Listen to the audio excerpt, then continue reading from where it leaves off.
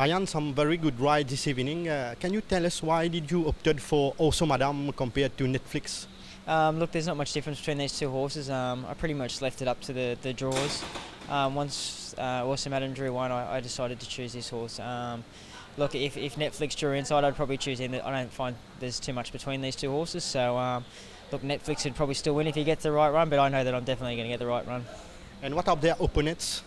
Yeah, it's a tough little race. You know, there's a good chance in the race. Obviously, Cherish the Charm is going to get a probably, I wouldn't say a soft lead, but he might get a soft lead. So that'll hurt my chances a little bit. But if they go along, I'll definitely be in the finish. What can you say about the chances of What's News in the first one? Yeah, look, he was a good run last start. I got trapped deep on him the whole race, and they didn't go real fast, and he was still there at the finish. So I expect with a good draw today, I'll be able to ride him close again, and yeah, I think he should be right there in the finish. He's been knocking on the door for a long time, and looks like his sort of race. And what about Maestro Salute, a very good second last time? Yeah, obviously smaller field today. He's drawn a nice gate a little bit further, dropping back in grade. I think I could probably go forward and lead or sit behind the leaders, and yeah, he should be a very good chance in this race. And what about Buffalo Trip? Yeah, Buffalo Trip obviously won last start. Bit tougher race this week, but an awkward draw and a little bit further. But look, if I can get a nice run in behind him or just behind the pace or something like that, he could definitely be in the finish. His horse has been working well, hasn't taken his backward step at all. Do you have a sign at hope with Street Bouncer with the second draw?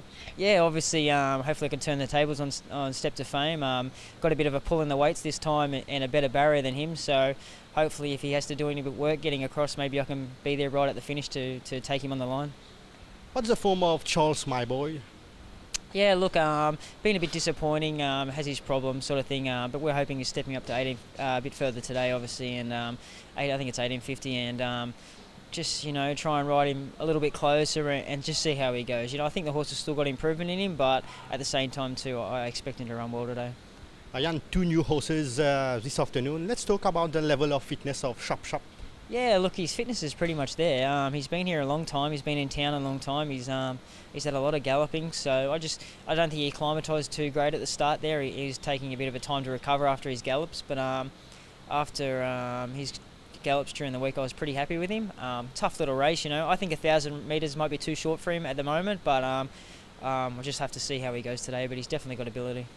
And what about Zagazig in the last one?